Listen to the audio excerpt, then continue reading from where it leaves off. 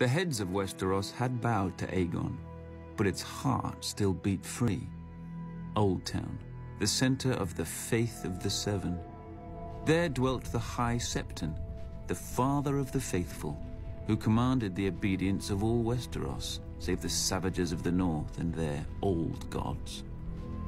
When Aegon had landed in Westeros, the High Septon had locked himself in the Starry Sept and fasted for 7 days and 7 nights, one for each of his gods.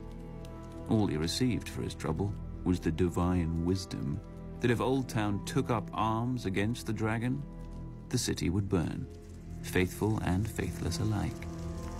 After the submission of House Stark, Aegon marched towards Old Town, steeling himself for another battle. But he found the gates open, with the High Septon welcoming him. The pious fool even had the arrogance to grant what Aegon had already won, and anointed the last Valyrian as Aegon of House Targaryen, first of his name, King of the Andals and the First Men, Lord of the Seven Kingdoms, and Protector of the Realm. As if titles meant anything to a man before whom time itself now bowed. The Maesters would hence divide all history into before and after conquest. Most expected Aegon to stay and make Old Town his seat. But soon after his coronation, Aegon returned to the mouth of the Blackwater River, where he had first set foot on Westeros. A small town had since sprouted around his primitive fort.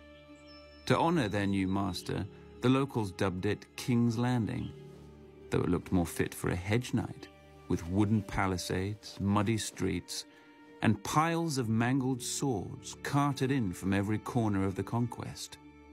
But when Aegon made it his court, wood became stone, black mud was buried beneath a red keep, and the collected swords of Aegon's foes were blasted by dragonfire and became a seat fit for the conqueror and the greatest dynasty this world has ever known. House Targaryen, my family, my throne. Or so it should have been.